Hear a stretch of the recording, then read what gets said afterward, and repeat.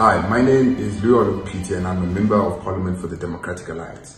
As we begin Youth Month, I would like to take this opportunity to thank and acknowledge all frontline workers in South Africa who are helping us fight the COVID-19 crisis.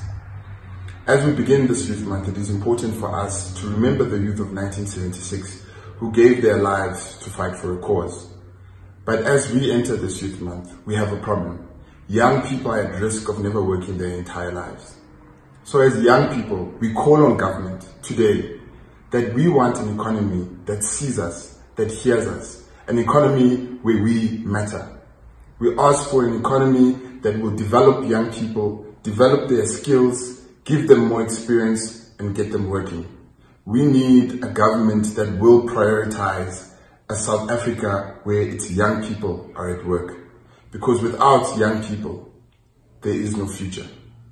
And in this moment, we come together to say all voices of young people who are unemployed across the country, you matter, you are seen, and the fight continues to ensure that young people are employed.